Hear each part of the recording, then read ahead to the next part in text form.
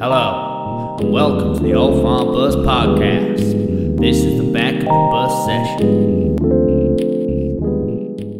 Hello and welcome to the Old Farm Bus Back of the Bus Sessions podcast. She's going mad already. I'm excited for this. That is energy I need right now.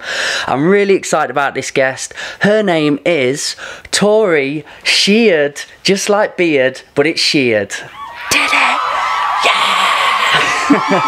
How you doing, lovely? I'm really good, thank you. How have you been holding up through this wonderful time? Or wacky time? All things Which considered. should we go for? I think it's an interesting time. It's a very important time. I'm actually really good. You look it, you feel it. I mean, I've met you a handful of times. You've been on the bus before.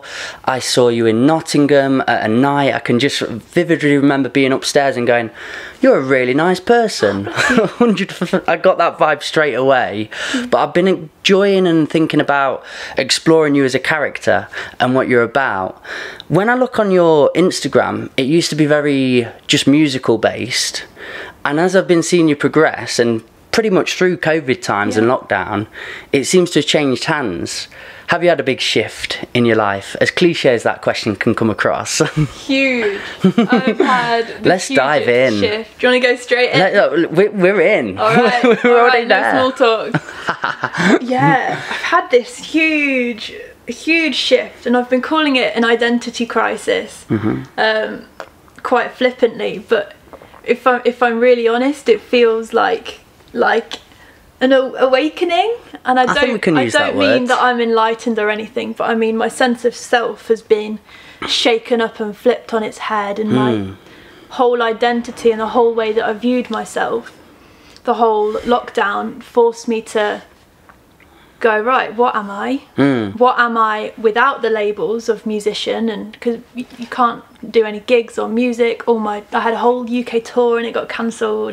Wow. I was going to play Splendour Festival and all these big things just gone. God, I remember seeing that, like your name just amongst all these crazy big names. I'm like, Tori, you've done something right.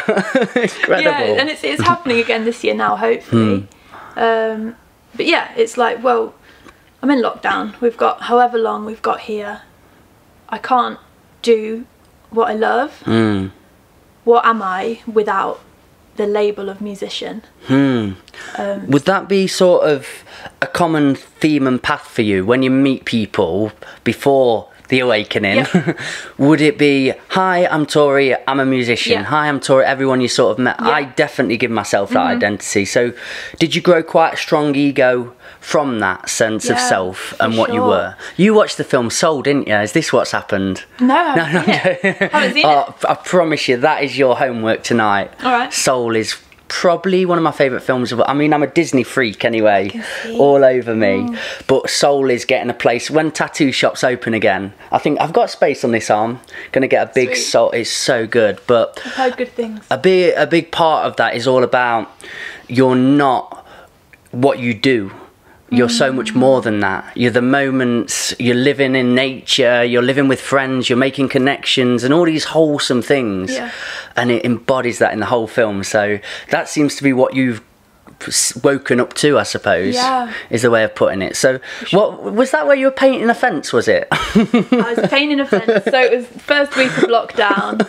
I was painting my parents' fences. This is the best story. You have a lot of time to think. I know. And it was so ever since I started gigging when I was about 15, and I've been gigging every weekend, even more times a week since then. Wow. And it was like, right, music's my thing now. This is it. And I could not describe myself without talking about music. But a lot of the time, I don't know if I was actually enjoying it, or if I was just doing it because it was something that made me feel special. When you've got a thing, music is your thing. It makes you a bit different, and it gives you a sense of purpose. And I got very fixated on that, and I was like, right, I've got this goal. I started all very organically, and I just wrote these songs, and I made an EP, and it did kind of well. We did these shows, and it was great, but I got very hyper focused on the goal of, right, let's be a successful musician. My logic brain kicks in and goes, how are we going to get there? We're going to do this, this, this. I was making, even in lockdown, I was making spreadsheets. I hate spreadsheets. Yeah, I'm not a spreadsheet And kind I was of guy. planning and and I was learning all these marketing strategies, and I was learning all the time. But I wasn't creating. I got to the point I hadn't written or sang for fun in 6 months, and I was doing this plan because I don't know, it was my ego and my identity, and You come quite attack-minded with it. yeah, and I was just I like, need go, to go, go. make it. I need to make it. And I think I felt like I had to become conventionally successful to feel worthy. And a lot of my sense of self-worth was coming from being productive. And if I wasn't being productive, I wasn't worthy. I was so like in my masculine and in my doing. Yes. And I wasn't being. Oh man, this So- what a discovery on the way, on the And I path. didn't even realise. So yeah, I was painting these fences. Yeah, I Thinking go back about- to painting. Wow. I painted Okay. so many fences. Quite a big garden. I can imagine with this fence, it would have just been a big scribble for me. You know, trying, oh my, this emotion, and then Yeah. suddenly look back at it, and it was this masterpiece And I was of listening to mine. Ariana Grande. Okay. Oh, Painting these fences. You need to get in touch with her. Let her know the spiritual revolution come through her music while Yeah, it painting a wasn't fence. it wasn't anyone. It's just very Spiritual. interesting though, because you say it's been quite gradual as you've been picking up stuff and learning and thinking about things differently, because there's so many new types of spiritual mind and revolution, and for me I was forced into it. I was pushed through it. I had this sense of self, huge attachment to who I was. Everybody I'd introduce, I go to a party, just be really, can I do your poem, can I do your poem? It's what I had to be. And to some degree, like what spirituality's taught me is balance, and that actually created a lot of opportunity. So I did become a poet from it, because I'm a bit tenacious and my mum's very tenacious. So when she tells me I can't do something, I'm doing that thing. So for her, she liked the traditional, you know, you get a job, you go to work 9 to 5, do your thing, you've got to make your living. And I just couldn't fit that system. I got kicked out of my schools, I've been travelling, come back from travelling, and then there was just no job that fit me. So when I found poetry, because I lost a friend to a knife crime incident, and that was the cathartic tool that got given to me at that point, it was just a massive passion. I'd never felt anything like that before. I'd never been heard. So then I told my mum, I'm in the kitchen, I'm like, I'm going to be a poet. She's just, no way, Jose. Who's a poet? And who makes money by that? Get a real job. Yeah, exactly. So I become very tenacious in that pursuit of becoming a poet, and it did. I was going into schools eventually, I worked in prisons, I worked at colleges, and it become my identity. I was really proud of it. And a big part of that was the constant, the being, I'm a poet, performing here, having a big pursuit. And it took me to a place, but it did come crumbling down eventually, because I wasn't living life. I wasn't having those beautiful esoteric moments and living for the moment. It was all future planning. So there's a grateful balance to be taken out of this, and I don't just obliterate that persona of what I've got about me, but it's just an added addition. That's part of my passion. I also like this and I also like that, and I'm present here. It's so important and integral for people to go through. I've just heard it's so common in musicians now and artists, and I think it's just because we haven't been able to express to one another, be out with one another, do what we usually do, and we've had to think in these new ways. So I'm very interested to see what comes out of this for people and how we approach one another. Very exciting. Sure, it's going to be all very different, I think, Electric. but hopefully for good reasons, you know. I do feel that. Although I'm very privileged to be able to say, look, I've used this lockdown to grow and to reflect. Not everyone's had that privilege. Of course. So many people have Fearful. struggled and lost money. jobs. So many of our friends will be creatives and lost work. But hopefully the world coming to a pause, so profound. Such a I historical feel thing. it, honestly. The conversations post-lockdown, before we knew what a lockdown was, where we are all just in pilot mode and living, and some of us caught up in jobs we hate and lifestyles and so on that we're not happy with, but it just feels like a stone in the shoe. It's not painful enough yet to take it out, so you just keep going.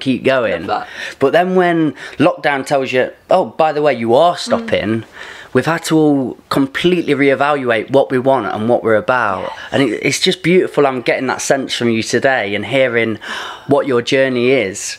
So before that as well, can we go back into your childhood then? What better way to get to know somebody than going to the start? Sure. Was it very loving and happy childhood? Where did you grow up? I grew up in a little village called Eastleek in Leicestershire. Leicestershire? Kind of Nottingham, Leicester. Right. Why did you go all posh then? Leicestershire. Come to my shire. Well, it's not Leicester. It's Leicester, yeah. So, tell me about that. Just a little village. My dad's been there all his life. My grandma's been there all her life. My granddad on my dad's side was in a nearby village his whole life. So very, very villagey, very small. Everybody kind of knew each other. My mum's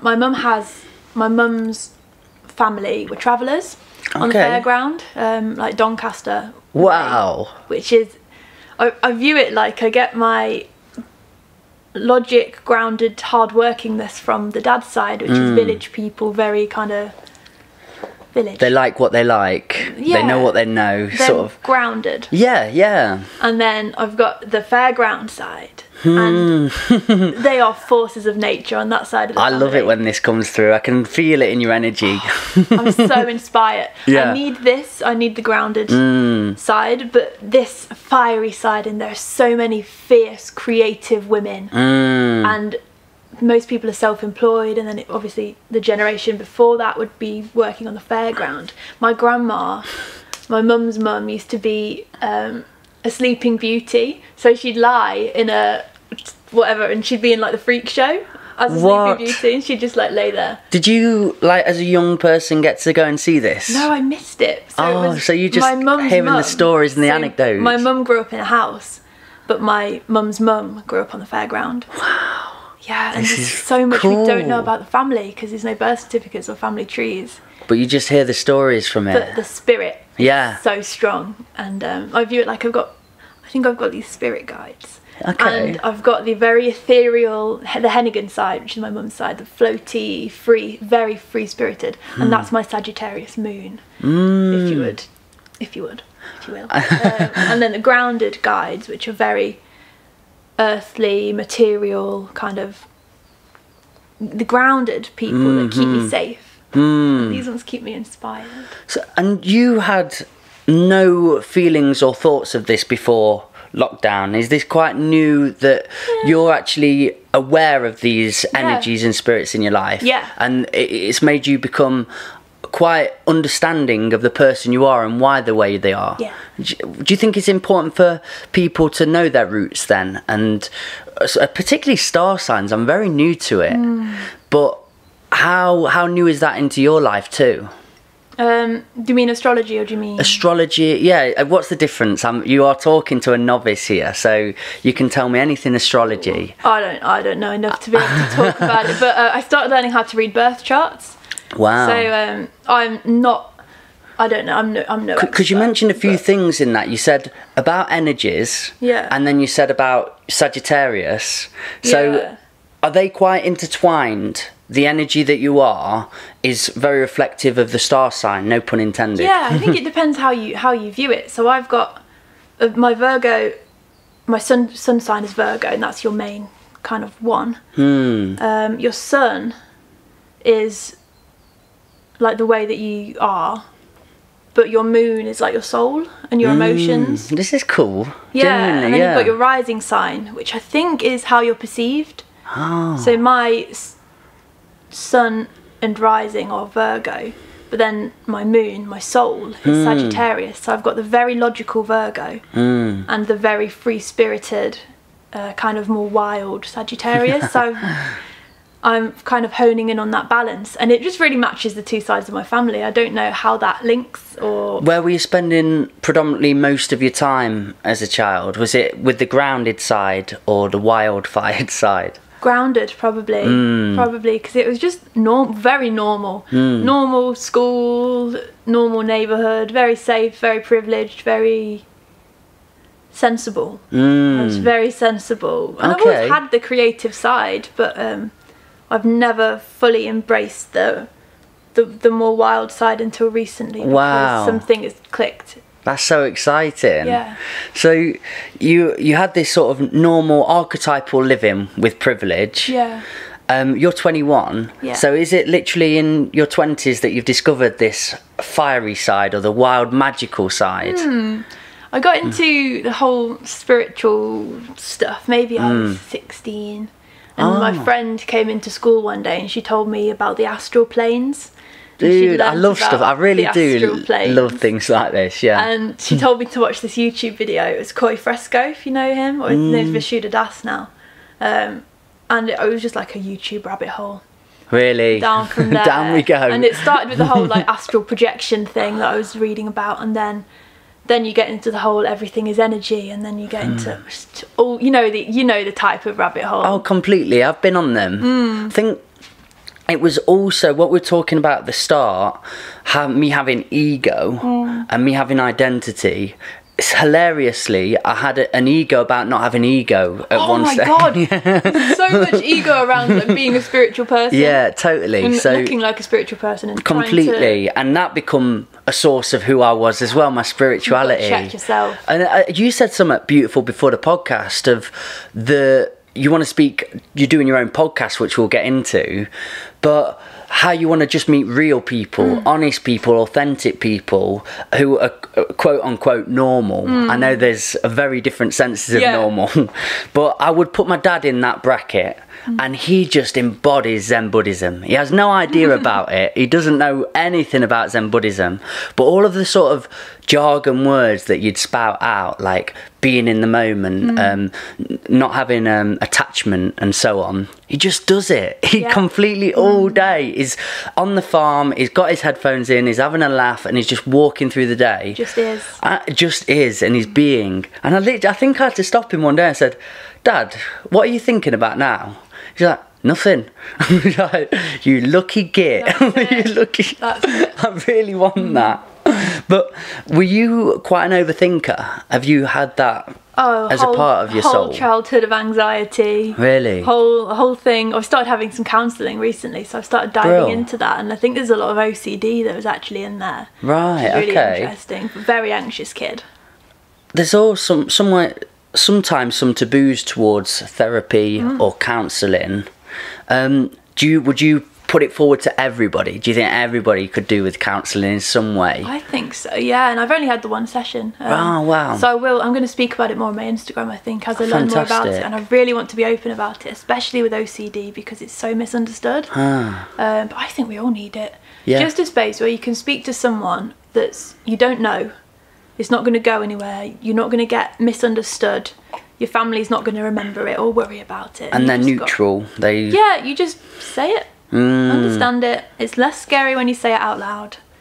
You're not as crazy as you think you are. You sometimes think when you're with friends or when you're with the partner in particular or family, you're doing your counselling because you're talking to them. Yeah. But they're going to have sort of a verdict on it, or they're going to have feeling or opinion. It's not going to be of a neutral platform. But when you're speaking to somebody completely away from you, away from the situations, they can give you a very honest outlook to it, where they're not trying to sway you in any direction, and you can understand it. Yeah. And then it shrinks, and then you can let it go. I think it does help having the right person and the right therapist, the right people that just connect with you. Because at school, education system, they were just constantly trying to work out what's wrong with me. I couldn't sit still. I was always up and about. I was dyslexic, so you were in the top classes of everything. I was put in the bottom of everything. It affects you completely. And thought myself as stupid. I just believed that was what I was. I didn't have a purpose on this planet. There was no need. And again, you've got a brother that was very similar to me. My sister's 5 years older and went to the same school. And I think I've said this anecdote before, so I'll brush it. But I remember my mum coming for my last meeting with the head teacher. He was a militant man. He was from the Marines, coming with the head teacher, hardcore guy. And my sister's got a different second name to me. We're related, but she's a Mullen Farrows and I'm a Markham. And he's just screaming at my mum, and my mum doesn't take a screaming at. She goes back. She's got a powerful energy. Nice. So, seriously, what is he doing at home? He can't read, he can't spell. And then my mum's like, he comes to school to learn. It's your responsibility. And they're throwing this across. And then he whacks the table really hard. I remember it. I was sat there, and he went, Mrs. Markham, what we're going to do about your boy? And my mum, who's really proud of her heritage and really proud of her second name, which is Mullen Farrows, just went, I am not a Markham, I'm Mrs. Mullen Farrows. Yes. But this is crazy, this bit. The teacher looked at me and then looked at my mum and went, are you Beth's mum? And my mum really proudly is like, yeah, I'm Beth's mum. And he looked at me and went, you must be so disappointed in Michael. Crazy, isn't it? Goodness. I remember it so vividly, and I just thought, I am out of this business. I hate school. So for me, it was just a crazy washing of emotion. I hated it. It was powerful, wasn't it? It was powerful. So I went on a rocky road and journey ever since then of discovery. Why am I here? What is my purpose? Meaning of life? So even with spiritual talk or anything where I got made to feel special, anything where somebody put energy in me, which I never had before, not even family really, it wasn't a very loving relationship. We've all been quite open about that since and connected from it. But anything where people give me that attention, I become really egoic about it, so I built something from it. Are you on a similar plane to that then? Have you had that experience before, even though we're from different sides? See, I've always had a bit of an individuality complex. I always kind of wanted to be different, and I wanted to be... I think maybe it's this thing of the artist. I've loved being the centre of attention, and I guess, because I was always in the top group, and I'm not trying to make out that, oh, it's so hard being top of the class all the time. But I was quite intelligent. I was quite academically intelligent. You were intelligent in your way. Yeah. But yeah, primary school, you're in the top class, and I was always in with the year above me. Yeah. Wow. But then you get to secondary school, and it all changes because you're in with so many more different people, and you kind of become a bit more of a little fish. Yeah. So yeah, maybe me going from big fish to little fish, and still wanting to stand out and knowing that I did not want a conventional job. Sure, it has all of this, the whole school system. We can really get into the education. I truthfully believe, because I work for a company called Independent Thinking, and they are literally the other fish going that way is their logo.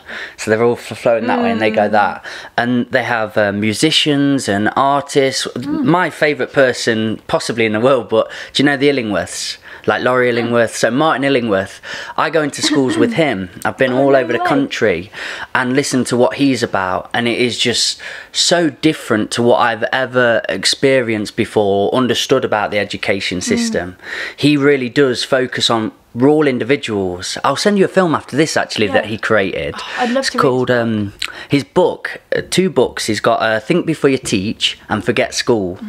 But the film is called The Only Fresh Air Is Outside in the Yard.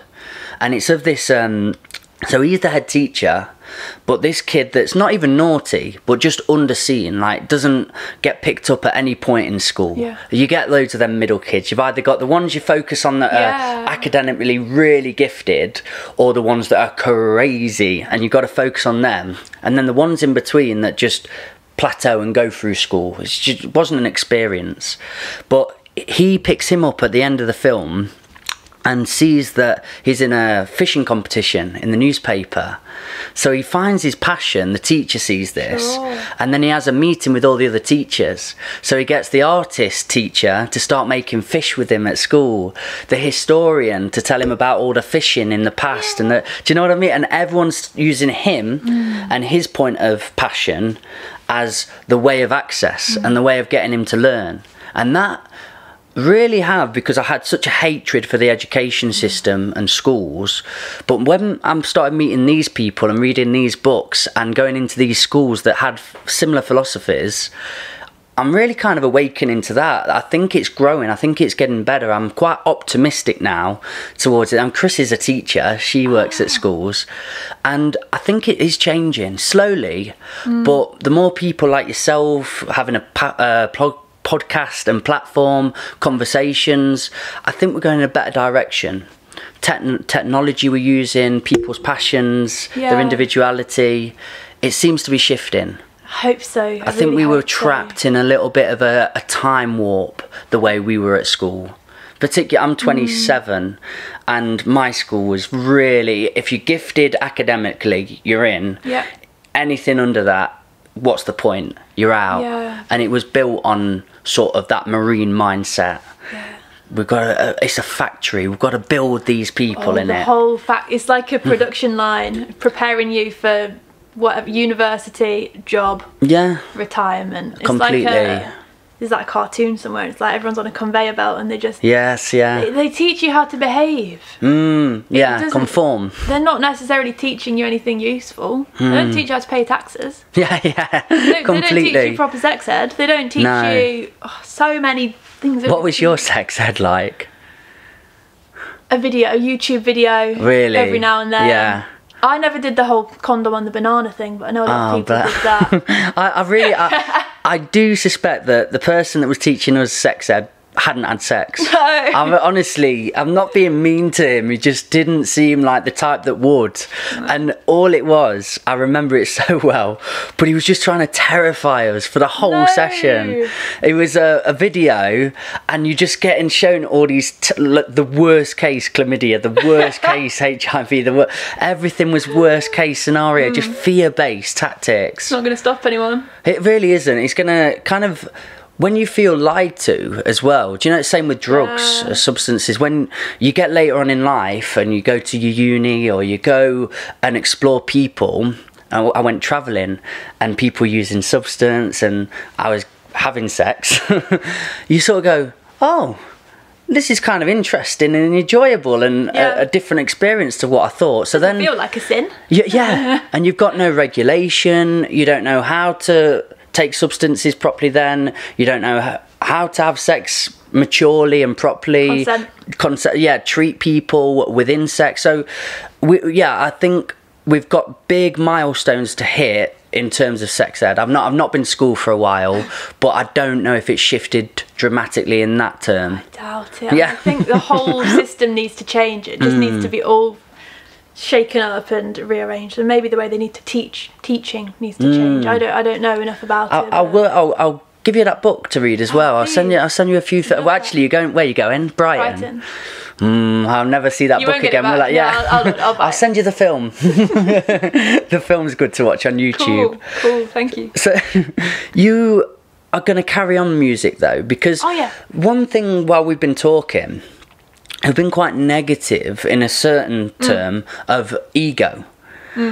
And to just kill off our ego, it feels, when I tried to do that and eventually got to the point of, I don't need to perform anymore, I don't need to be this, I stopped wanting to perform. Because I thought, what's the point in essence? I did come back round to the point of, it was because I just enjoyed it. I just really found that passion. I remembered it. But I've been through so many time scales and timelines in my journey of an artist. But I did get to a bit of a point killing off an ego and thinking, well, why would I get on a stage then? Because I feel like I've been noticed now. I've been seen enough. I've had enough likes or shares or whatever it is. Validation. Yeah, that validation. What if you don't seek validation, you don't seek to be seen, what is putting you on stages and so on? Do you know what I mean? Sharing. sharing. Yeah. What a lovely answer. Yeah. Yeah, music. I've been on a whole journey with it, and I've got to a point where I don't even feel right calling myself a musician. Because I had to be really honest with myself. I don't enjoy playing guitar very much anymore. Some people can just sit all day and they can play, or they can produce, or they can learn instruments. I have a connection to the guitar because it helps me create the beds that my songs go on. Yeah.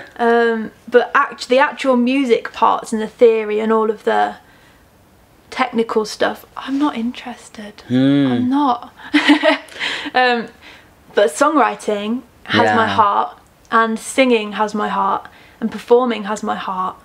And it all comes down to communication, to sharing, whether it's music, whether it's just look at my outfit today and posting it on Instagram. I think it's authentic sharing, and I think that's where my passion is, at least right now, at least today.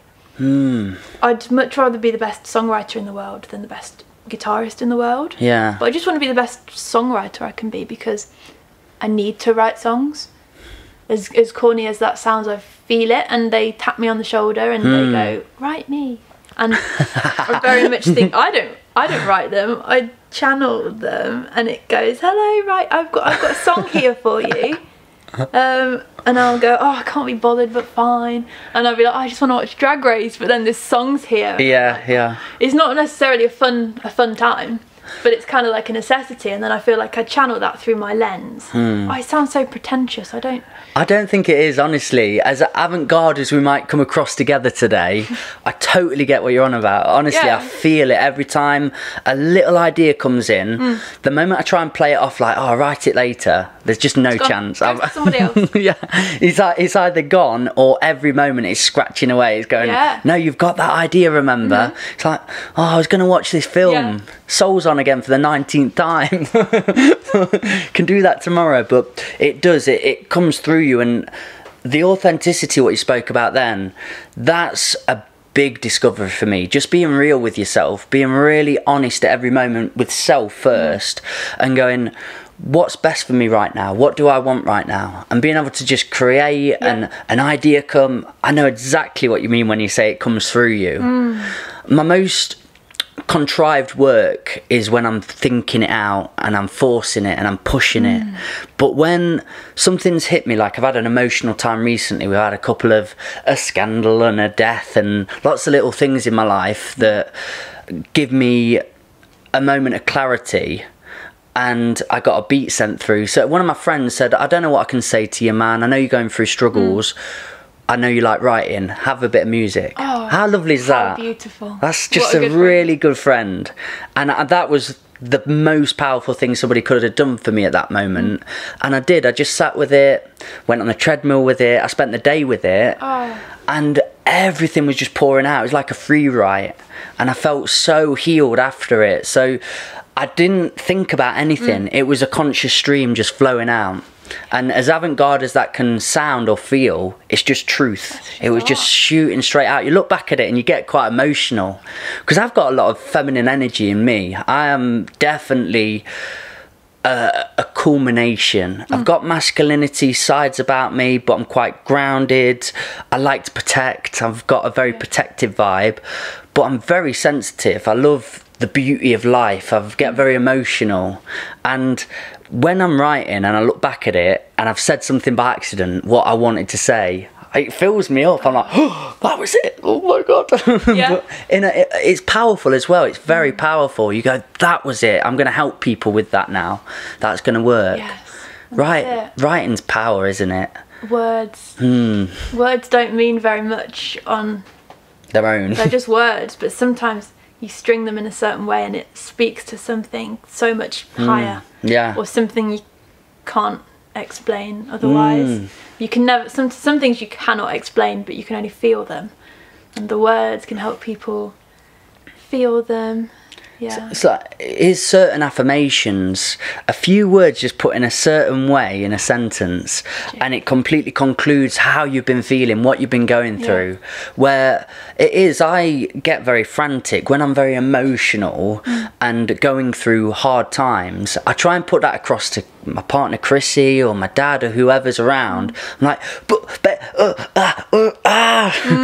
and then I'll see it out there, or I'll say it myself, or just put a sentence together, and when it goes, that's it, that's the thing, I feel calm from that. I feel everything's been put forward in that point. One of my favourite ones is probably either be the person you needed when you were younger. I love that quote because I was desperate for a mentor when I was younger. I had no guidance, I had no help, and just thinking about, right, be that person, always thinking of a mini Mikey out there who needs advice or guidance in podcasts, in your music, in just your general being, smiling at somebody. Be that person that you know you needed then. I always reflect back to that one. Yeah, it's like embodying what you want to see in the world. Or be the change you want to see. Yeah, always gets me that one. Because I listened to a podcast recently. Have you seen Philosophize Me? No. It's really interesting. And they had one episode where they were talking about philosophers on their deathbeds. Wow. And some of them talk about they wish they would have changed their famous quotes or what they'd said.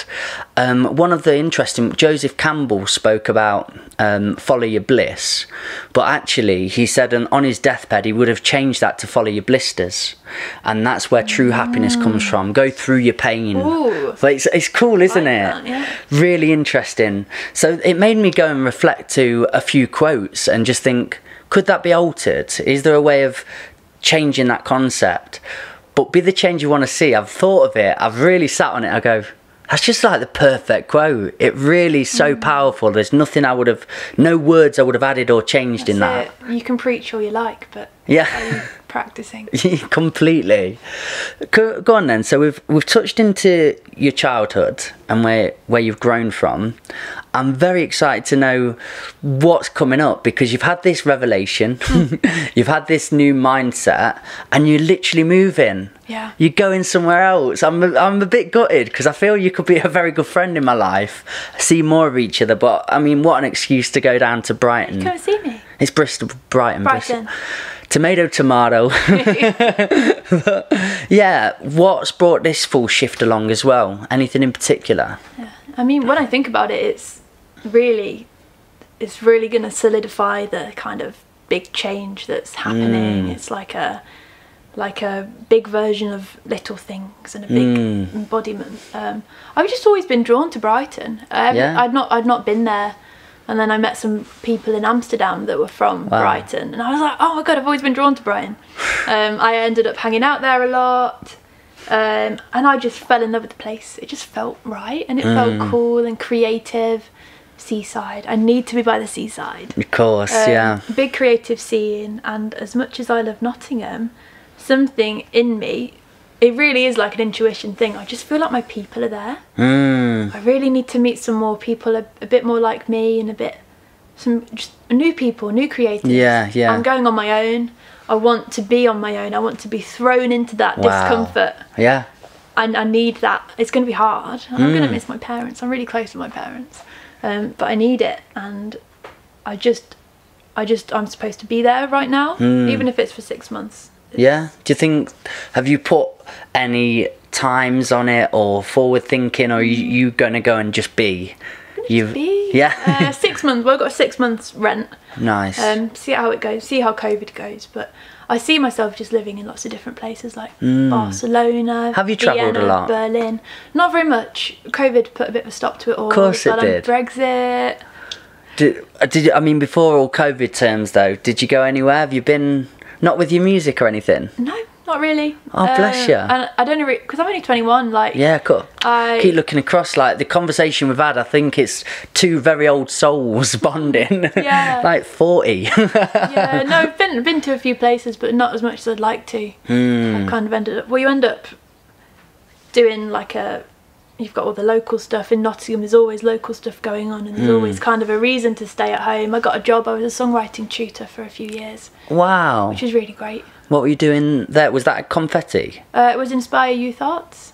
I know it, yeah. I've been Such a through great there. company, and they look after their artists so well, and it's all artist-led songwriting workshops. So I was, Nina Smith?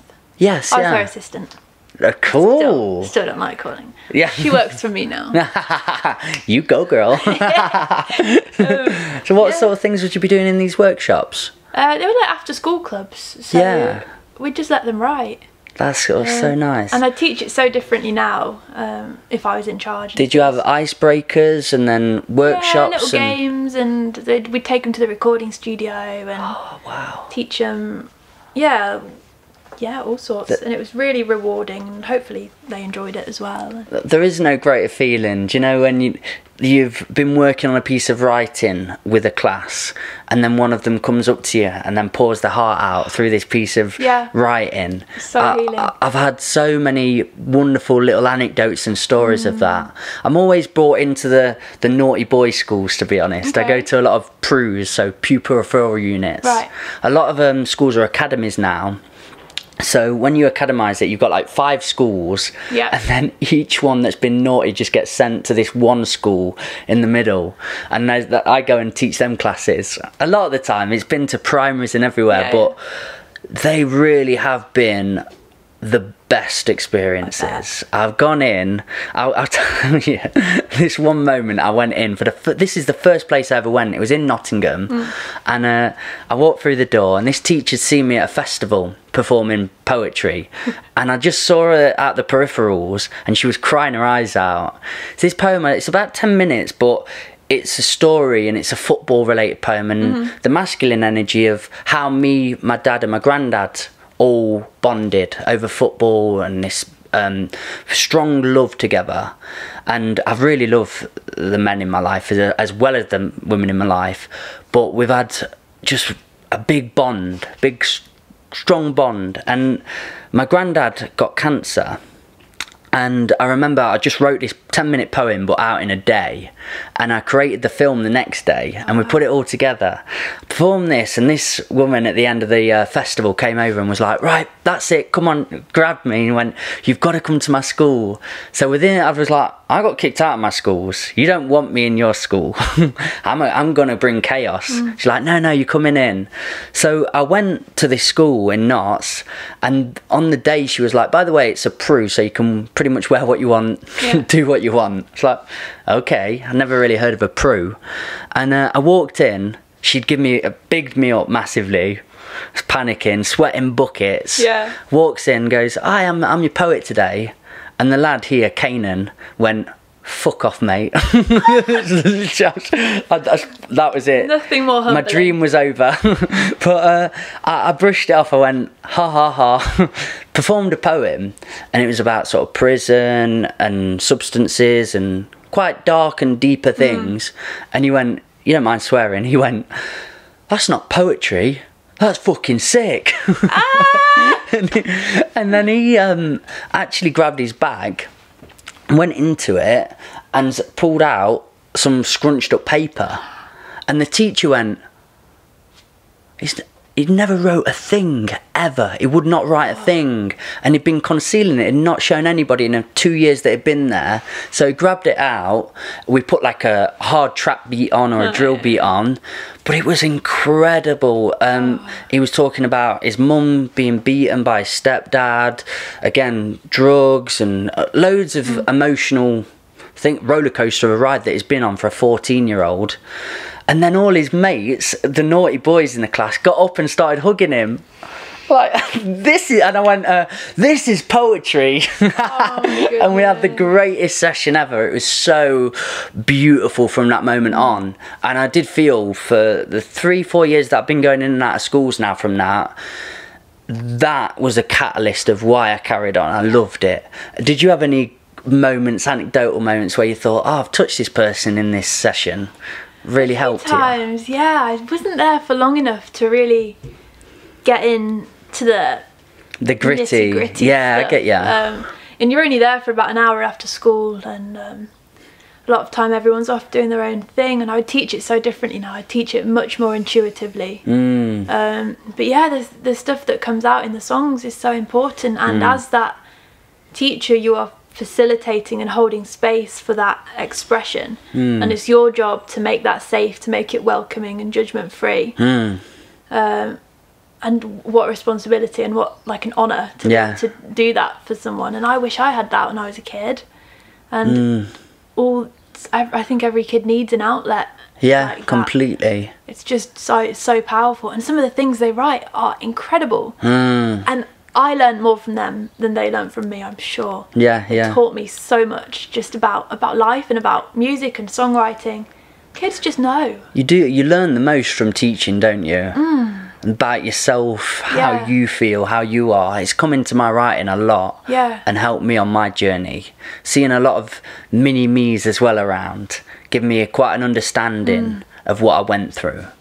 Yeah, and sometimes the way they see you is very interesting, because these are like what I was doing were artist-led workshops. So there'd be builders. Tori's a songwriter, Tori's done this, she's going to come and teach you. So they've almost put you on a bit of a pedestal. And sometimes the kids see you as like someone a bit godlike figure. They're a bit special. But do you have to fill out? Do you have to do autographs? Oh no. I remember we went to Leicester City because I'm the poet in residence there or whatever. But I had a queue of kids getting autographs. I was like, don't be daft. Stop it. What do you want here? I just kept going, right, come on then, just writing it out, going, this is hilarious. But yeah, kind of. I don't know if I like that, because I was like, no, what you've enjoyed today is the experience you've had. You've all had a moment from it. Don't pedestal people. It was what I felt. It was all strange. Do you get that feeling? Of course, yeah. And I've never had to do an autograph for someone I've taught, thankfully. But yeah, they can be such a mirror though. And the way that they see you and the way you see them, and when you make it so you're on the same level and you find that understanding. And it's a mirror, and the space that creates is so powerful, and you see them grow, and then you watch they do a show at the end of the year. Oh wow, that's like, so cool. So I've not been doing it for a year now. I stopped to do other things, but it was so rewarding. Do you think you'd like to take that into Brighton with you? Maybe I've been doing different work. I've been doing freelance social media stuff. Oh, cool. And to be fair, it's been helpful not doing music for a living. Because too much music and I'm not happy. Which is really sad for someone that wants to do music for a living. But I'd definitely consider it. I'd love to do some kind of more holistic, intuitive, with maybe a bit more of a spiritual edge, but I want it to be accessible. If I was to do that. But I could equally see myself teaching like an ecstatic dance class. That'd be cool. I've seen ecstatic dance before. Maybe something more like that would be more my bag at the moment. But I feel quite similar to you in being a completionist. I like trying things out now. Whereas when it was, oh, you're a poet, that's it now. Dosh. When I got into filmmaking and I've gone, oh, this spins a plate over here now. It takes the pressure off of here. And then when you've been doing that for a while, you can have a little sneaky look back at when the writing side of things, and then you go, oh, I quite enjoy beat making. I've always listened to lo-fi. I've got Logic. Why not start in lockdown? So I've been giving that a go, and the more you add into your existence, the more it feeds the other sides of your passions in my eyes. So that's where I've got to in what I want to do with myself is little bits of school jobs here and there, because they do fulfill you, but when it's all that, it's just too much pressure. It just feels, if this collapses, everything collapses. And it's almost restrictive because you've built such a thing around it, and you are perceived in a certain way. Perception is important, because how you perceive yourself and how other people perceive you, it's how you engage with the world. It sounds silly, but recently I took the music part out of my Instagram username. I just went from Tori Sheard music to Tori Sheard, and as small as that is, that just freed me up to post about other things. And I did like a little reintroduction post and go, look, I love music still, but there's also all of these other parts of me that I want to explore. And my creativity wants to happen in so many different ways. So instead of trying to force that into a song when it's not happening, it wants to dance. Yeah. Or it wants to cook, or it wants to paint a fence. I don't know. It's perfect, Or it wants to integrate itself into my everyday life. So I want to write an email and just, but write a really beautiful email. I mean, I think you have become very self-aware, and I think that is the key to happiness, is learning self first, really working out who you are as an individual. Because for what we're talking about, I do another podcast called Words and Wisdom with my friend, and I always put sort of a precursor up of, I'm not preaching to people here, I'm not saying everyone needs to change, I'm just speaking to people that are looking for difference and change in their life, and that's what I'm putting my words out for and towards. And for me, I just know what works for me now, and it is that movement and completionist and trying everything out and not being stuck to a job. But I think it really works for some people who love structure in their life and want to just be doing 9 to 5 and live simplicity and work in that way. I think they can exist in that. And before, I wouldn't accept it. I thought everyone needed to experience what I'm going through and how I live and what I see. So I think that was a big learning for me, was just accepting yourself, understanding yourself, and knowing what operates best for you. Yeah. That makes sense. And then accepting that other people are completely different. Some people are just so happy with a 9 to 5. Yeah. Go home, love their family, so simple. I almost envy that sometimes, because totally. They're just content. Yeah. Simple, and we can learn from them. And people like us are sometimes so, wow, we're creative people, let's go, let's do all these, and we've always got projects on. Yeah. Chill. Yeah, completely. Chill. And when we're both overthinkers and have this essence about us, and in that book Power of Now we were talking about before, says that's one of the greatest diseases of humans have to conquer, is thinking. But in a balanced term, it does make us create the best we can create, especially in a place of pain. When I had a breakup before and I was really attached to love, it was so important to me, and I attracted that into my life. So we were both just like huge forces of attachment to love. And when that ended eventually, I could not hack it, I could not deal with it. But it made this, I was overthinking, but when it came into the paper, I was really proud of what I'd created from it and the cathartic tool I found from it. So even though I don't advocate you want to think more or a bit overthinking's good, it's definitely made the best of my art at times. Sure. Do you know what I mean? Yeah, I want to challenge you a little bit though. Yeah, that's kind of, I love it. Would that art not come from the not thinking part? Would that art not just come from being in your body and being in your emotions without being attached to them? The thinking is that, not the attachment part. And then when you write from your heart, that's not thinking. You might use your logic brain to refine that. I don't know. No, I think you're right. I think a big part of it was going through all the pain. So maybe the writing wasn't at its best when I was thinking it through. But the amount of pain that I went through with the overthinking created the beauty that just came out onto the paper, if that makes sense.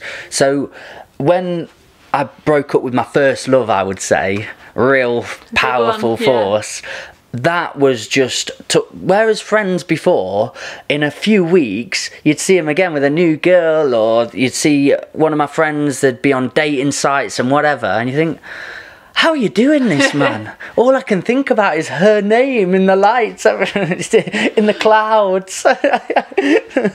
But for months, and it was just vacuous and endless hole, which was consuming me every day, waking up thinking of, what's the point? I've been to suicide before. I was on the absolute very last limit.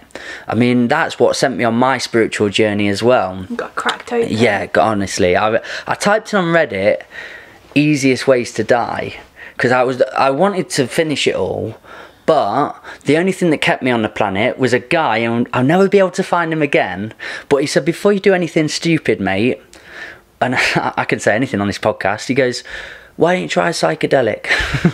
And I did. That was it. I went off and I was like, I know where to locate. I'll sort it. I went and had a psychedelic, to be honest, and I say that saved my life. It really did. Yeah. But that pain, the constant, the thinking, the arduous path I was on, after learning how good you can be when you're not in that place, created that beauty, created that art, if that makes sense. So yeah, I hate that I've had it in my life and have it in my presence, and I've had to learn from it, because it is that sort of cliche, you don't know the sun like today without the rain. And because I've had so much polarity of them both, it's made my life quite a beautiful esoteric existence, really, because I've lived it so strongly. Yeah, that's how I feel.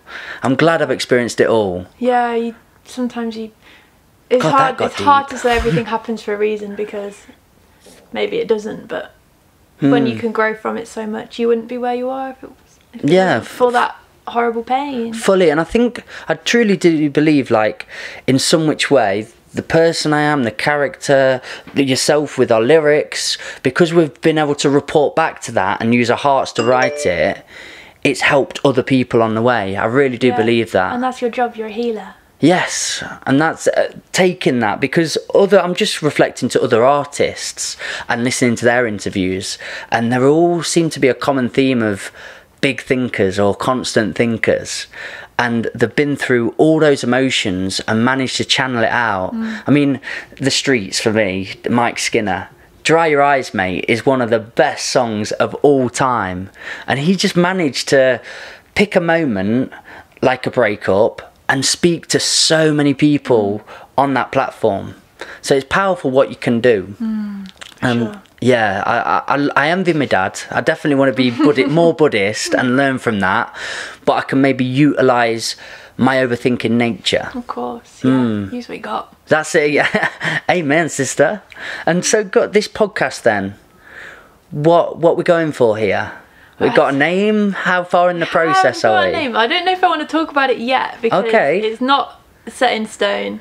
So if it doesn't come to fruition, you'd feel like... I've got no accountability. Yeah. No, I definitely... It's an option, though. Yeah, maybe I could tell you more about the vision. I was going to say that, because I was saying in hypothetics, if one was to start a podcast, what avenues would you like to go down? So vision-wise, I want to share. Sharing is, I feel like, what my soul wants to do, and it's how I feel that my place in the world is as a sharer, because I naturally want to share things, whether it's an outfit or a song or an idea, and I want to have a platform, whether it's Instagram or just a whole community vibe, and I wanted to talk about ideas, and I wanted to talk about what makes us excited and fizzy, and I want us to use the power of social media that could be very toxic, to harness it, and how can we use this for love, and how can we use this for connection and for sharing. I want to talk to people, I want to make a platform for other people's viewpoints and ideas, and I want to share my songs as well. I want to perform, I want to be on stage. I enjoy chatting shit. I want to talk. Well, you're with the pro of it right here. But I want it to be inclusive, and even though I'm very into my spirituality, I don't want it to be I don't want it to, sometimes, like the whole ego and the spirituality thing, I don't want it to be, we're doing conscious things, this is a conscious platform. Because when you try to do that, that's not, it feels saturated. The amount of times I've gone, I want to write a song with a message. And you can't, because it doesn't come out as real. It's not authentic. You just end up preaching, and you're not embodying that. I want us all to share, and I think I can hold space, but in a very creative way. It's a big vision, and there's going to be lots of parts to it, but this is all part of the whole journey of moving away from just being a musician and more into being an artist and just being playful, just being playful, enjoying the whole process of it all. Yeah, instead of putting yourself in a box. It feels beautifully sporadic and all over the place, and which is moving. It just needs its container, but it's growing. As I'm growing, the idea comes in, and the more that I learn, it's more of like a feeling. It just feels like something that needs to happen, instead of the way I was being before, which was very logically, what do we need to do to get from here to here? But now I'm really trying to tune in, and I'm going, right, okay, what feels right? What does my soul need today? And how does it want to be expressed? What feels like the right thing to do, and how can we best honour what we need right now? That's a stunning journey you're on. It's a beautiful path you've embarked on. And I'm not saying I'm there or that I found any answers, but it's growing. Like a constant dissolving of my sense of self, and then the rebuilding, and then you go around in circles. You're here, you end up dropping things that don't serve you anymore. Nothing. And then you add in things that work better. And then you have to go around again. You have to drop the bullshit and then pick up the other things. And I think there is a diagram of this. It's called the hero's journey. Have you heard of it? I'll send you that. It's really cool. It's Joseph Campbell, but it explains the hero's journey. And any film that you watch, literally nearly anything, you could decipher it and dissect it into the hero's journey. So you see this sort of bit of like the starting point, then the like painful or the problem, and then he goes towards the conundrum and sort of solutions, comes back round with this new piece of wisdom, goes back round, and it's all this complete journey. And I think we're constantly on it. Constant remembering and forgetting. That's what I always say. We remember who we are, remember what we are, remember why we're here, get lost again. Then you remember again, and then you forget again. And you'd never constantly remember. I mean, I'm just interested to know then, you spoke a little bit about social media. Have you had a rocky road with that, and a tempestuous sort of relationship with social media? I really love social media. I definitely spend too much time on it, but social media is also my job. It's like 70% of how I earn my money is doing social media management for other people. But I think it's such a beautiful job because I'm really good at communication, I think, and I'm helping people communicate in the most authentic way possible. And I'm promoting things that I believe in. And then as far as my own platform goes, I think there's so much potential in social media that we still need to learn how to harness, and it's very tricky because it's addictive and it's designed to keep you on there for as long as possible. But I don't know, I've had a few messages recently from people that have said, Tori, your Instagram stories have really cheered me up, or something like that. And if that's all we can do in lockdown to spread a little sunshine, I've not really had a bad journey with it, apart from the fact that I am probably addicted to it. Not to generalise, but as a peoples, we seem to not be very good at being nuanced with things. So we have to say it's really good or it's really bad, and no grey area conversation coming through with it. And again, I think you can utilise it. You can turn it into your experience, and not be its product, but let that become a product to you. And I think that's a real new learning that I've been on with it. Feeling I had to be seen, I had to create and put stuff out all the time. And really, what is it? It's a little platform for me to show a little bit of myself that I'm proud of to people. And I've been caught up in the figures, I've been caught up in the contrasts and comparing and look, so many different levels and scales of it. But I really truly have genuinely tried to start manicuring it and making it into my own thing. And realising I don't need to see what everybody's up to. We spoke a little bit before the podcast, and one thing in my DNA when I was younger, I've got addictive qualities, so I really struggle with certain things and how to balance and volume things.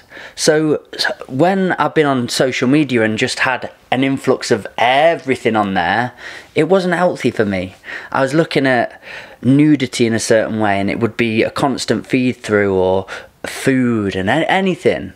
But when I've gone, right, know what works for you, know what channels for you, and I've found that mute button is very handy. Oh, we love that mute That's button. a helpful button nowadays. So I've put blinkers on for my own vision and fulfilled that, and it's just worked out a treat. I feel differently in my day. I feel happy in my pursuit on there. So and I'm also, because I've put them blinkers on and I see predominantly music or art and people promoting cool stuff that I like, I'm not over consuming it. I'm not over on it, because I feel, I've done that now.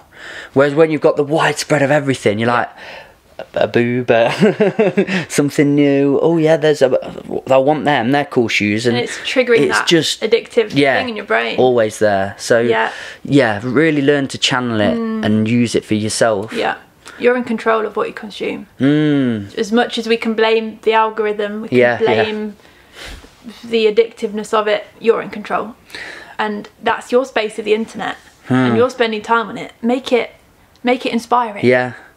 I think my friend spoke about this, because we always hang around friends that think it's an evil algorithm that's out to get you. But actually, my friend did a little thing where he'd type in cats for a week on YouTube and everything, and all his feed was showing was cool cats. It's not that dangerous, is it, really? It's a free app. Exactly. What can you expect from it? So like YouTube or so on, if you're having constant influx of things that are telling you to consume, are telling you to be better, are telling you not good enough, and so on, it's because you're feeding that. That is literally what you're putting into your machine. It's what you're feeding your algorithm of. So start channeling. Yeah. Your brain's like the algorithm as well. Yeah, yeah. What you're thinking about will amplify. Have you watched the Social Dilemma? Oh God, yeah. It's good, innit? It scared me. I was terrified. It really did. What, Tristan Harriott? No, that's... I can't remember the guy that made the documentary, but he really is on a mission now, isn't he? Just meaning, like, he's seeing the dark side of it all. Sure. And he's gone out, I'm not comfortable in this. I really don't feel happy. And I love that he's gone out there to sort of pioneer this change. Yeah. So important. We need it. We need the wake up. Do you watch lots of documentaries? Listen to a lot of podcasts. Yeah? Yeah, I try to do the documentaries, but trying to look at less screens. So if I can listen to something, I do a little colouring book. Brill. Colour in, because it helps me focus on what I'm listening to. I mean, what podcast would you sort of push me down the road of if you went this one? My favourite podcast is the Witch Bitch Amateur Hour. Wow. And it's about the Witch Bitch. The Witch Bitch Amateur Hour. That's cool. It's so brilliant. And who's the hosts? Their names are Macy and Charlie. I don't know. Is it an amateur podcast, or is it quite a it's well quite received? established now. Yeah. They're in Texas, I think, and it's just about witchcraft. Wow. But they go like, right, we're amateurs, we're sharing our journey as we go, which is quite inspiring, because they're not claiming to be anything, they're just sharing what they know, and it's really accessible. What do you know about witches then? Oh, this is a whole different rabbit hole. Witchcraft. Yeah. Is such a beautiful thing, and it is so misunderstood. Okay. And there are so many stereotypes and... Is this because of Hollywood? Has it ruined witchcraft? Yeah. Well, the Christians ruined witchcraft. I think the word witch has meant so many different things in so many different cultures, so it's such a loaded word. I think Stevie Nicks or someone said a witch is a woman in her power. And if you look at it, at least in an Western, we are Western, like European, English. I'm trying to think how I can explain it properly. The witches, or the pagans, or the healers, they were just hugging trees. Yeah. They were just making herbal remedies. They were just doing their thing. Yeah. And they were persecuted for it. They weren't doing curses, or maybe they were, but they weren't doing anything. They were just being. They were just being. Maybe they were like an old lady doing some healing, or somebody that had a strange looking cat. They were killed because this isn't that long ago, is it? Not even that long ago. No, and these were very often women. 1800s, I think, or even like 16. I think 1612 was the Pendle witch trials. I just find it, but I think still very recently. I'm going to say that realistically, because if somebody lives now at 100 years old, that's only 5 people old away, or nearly. Like, let's go. Okay, you know what I mean? Yeah. If somebody lived to 100 now, then that's 5 people away, really, in terms of consciousness, in terms of new. So that's not very far. No.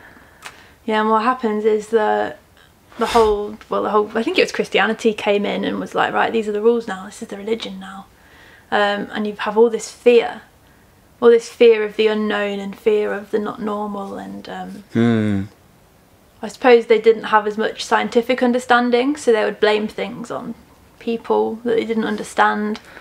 Were men healers and women witches? Is that, but doing the same thing? You were talking about healers. I presume there were healers in those times. Yeah, but a healer might be called a witch. So you have male witches? Yeah. Oh, I didn't know. Yeah. I think it's such an ambiguous word. Well, a doctor could be a woman. Yeah, no, I know in these times, I'm just thinking back to history.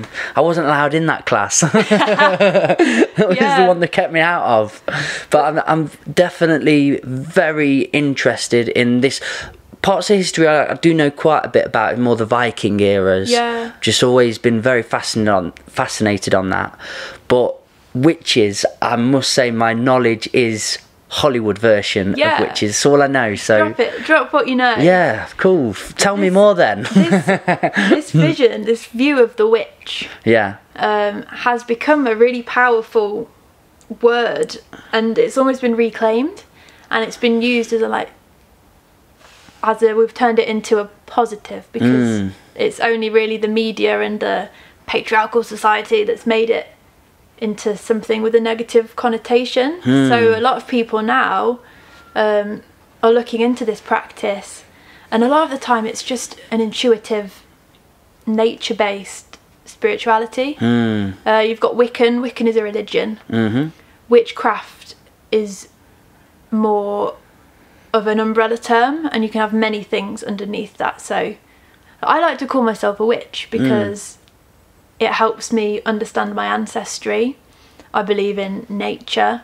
I have a very intuitive practice, and a lot of it I'm looking into like old English traditions and old Cornish traditions, old Celtic traditions, and it feels really close to home. And all you're doing is looking at what you've got around you, you're connecting with it, you're respecting it, and maybe you'll use some of it to make a certain intention happen. So like a spell might just be lighting a candle with a certain intention. And so much of it kind of links into the modern manifestation culture. So if I dress a red candle with some rose quartz and some rose oil, and I carve into the candle love, and I light the candle, that's a love spell. When you do it with intention, how is that different from manifestation? See, I've only been learning about it for a year, so I'm by no means an expert, but it's because you can just collect things as long as you're not culturally appropriating, and as long as you're respecting the origins of all these things. A lot of witches will have things from ancient Greece. They might have a certain goddess that they feel connected to. Some of it might come from hoodoo, some of it might come from their own ancestry. It feels really liberating to learn about, because my ancestors, who will have been English and Irish, probably were pagan at some point before Catholicism and everything. And I spent a lot of time reading about Buddhism and Hinduism when I was a bit younger, and something always felt like it was missing for me personally. And I think it's just because it felt far away. But by looking at paganism's got a bad rep as well, because pagans are just represented really badly. It's just nature. I was going to say, when I get living. paganism in my head, I just think earthly people. Yeah, That's all some people think that they eat babies. Oh, wow. Don't. No, I've not heard Maybe that some one. of them do, but... Yeah, there's a lot of bad people in the world. That's the thing. I mean, what we probably do as a media is when somebody bad commits a bad act, they'll attach them to the labels that they've defined themselves as, and whatever it is they're attached to gets the bad name. Yeah.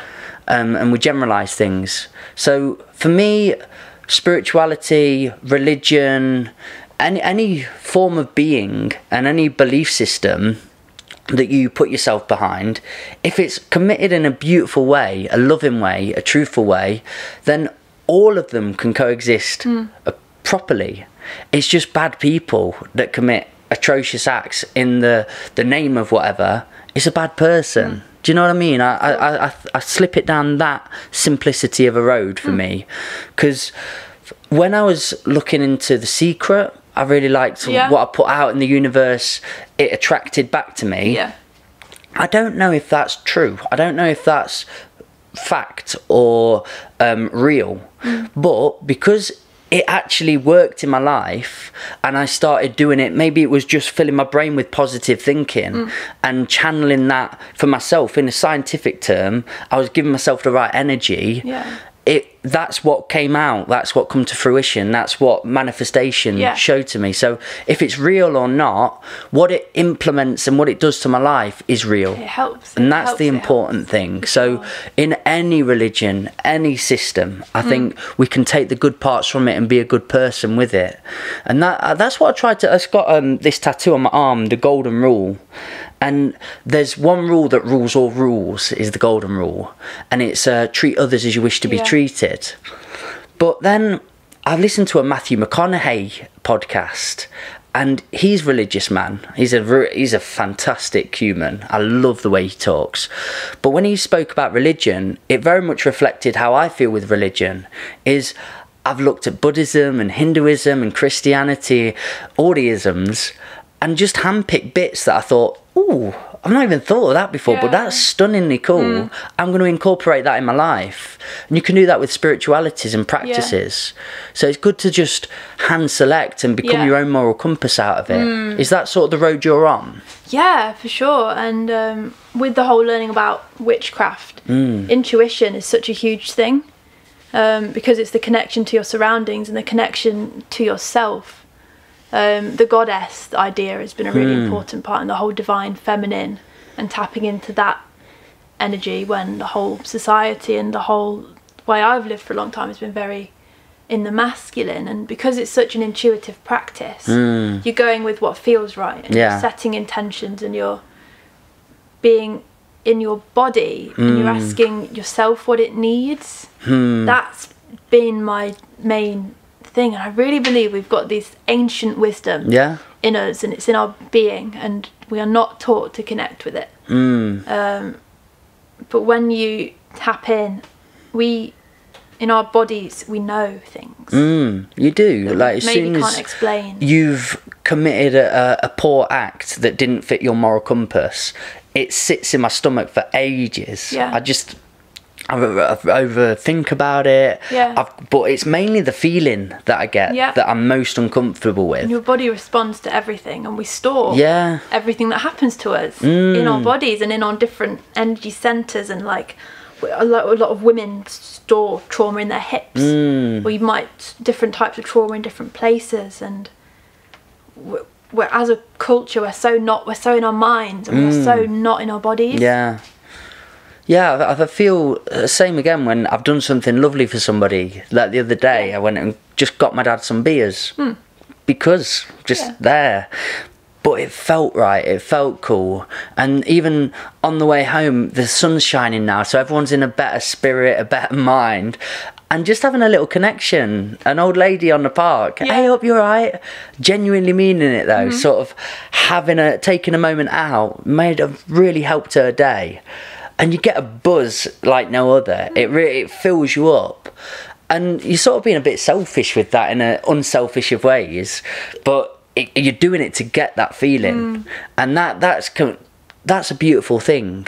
I don't think you have to feel wrong in that pursuit of going out, is it random acts of kindness? Yeah. But having a feeling from it, because I think Friends did an episode of this. Is an act ever unselfish? Yeah. When you're putting it out there? And I think Phoebe gave away a baby, didn't she?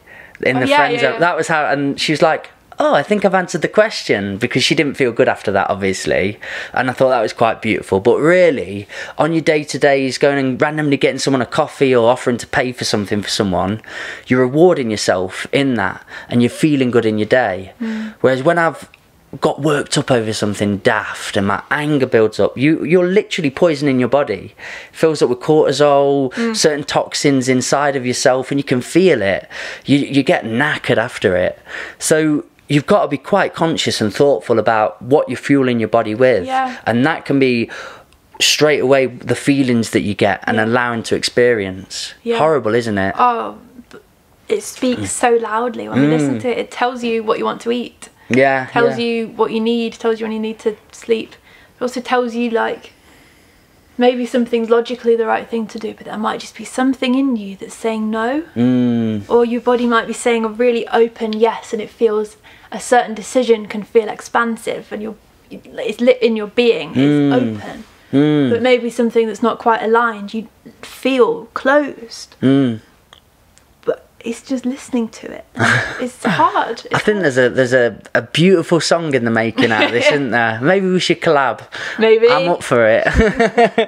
No, I've got to play Dad for a little bit today. We're going for another walk, and I'm going to go and be Mr. Pushchair Man. So I'm going to wrap it up a little. But can you just tell it? Oh, keep whacking that all the time, me. Can you tell people where they can find you, what we've got coming up? You can put all your ideas out there, all the maybes. Don't worry if they don't come to be. All right. There's going to be so many things, I hope. There's going to be more newsletters. There's going to be a podcast, I hope. No, there will be a podcast. There's going to be I'm just not sure when or how. Or I can show you all the equipment you need. Yeah, I'd love to pick your brains, actually. Awesome. I'm always on Instagram. You can find me on Instagram at Tori Sheard, Torisherd. Sheared like beard. Sheared like beard. Tori with an I, not a Tori, Y. spell it again, because I spoke over that. Torisheard. Beautiful. New music. Yeah. The plan is June. Nice. And then again in July. Splendor Festival. Yeah. July the 25th, maybe? Topping that bill, baby. It's going to happen. It just needs to all feel right, and I'm still figuring it out because I'm still mid-crisis. It's not crisis, it's just expansion. Happy learning. But yeah, come say hi on social media. We can all talk about love witches together. And love and kindness, all the right stuff. All the right That's stuff. how I feel. It's quite a polarised time at the minute, isn't it? But there's a beautiful, obvious simplicity in the midst of it all that you seem to embody and what you seem to be about. And honestly, when I see your posts, you're not a muted one, by the way. I go straight to you and I think, big compliment. That is honestly what it is about. It's going in easy with it and taking all the good attributes of the world and putting them into one place. But also honouring the shit bits. Yeah, understanding the shit bits, but the simplicity is how we solve them, in my eyes. We can solve this all. There's so many things to solve, but it's an inside job. If you can use love, is what I believe. We can run on fear or love, hate or love. Love seems to be the strongest emotion. And when I see people's platforms and profiles that honour that, the most strong force coming through and channeling, that seems to be the closest of answers to me. That seems to be the best way out of this, is just being bloody nice to one another, loving one another, knowing shit happens, but we can get through it together. It's the way everyone ending a podcast, isn't it? Beautiful. You're going to be all right, guys. Don't you bloody worry about it. What do we say at the end of every podcast? One thing, just be nice. Simple as that. Big love, guys. Thank you for being a part of the Old Farm Bus Back of the Bus Sessions podcast. Peace. Thank you. Thank you, Tori.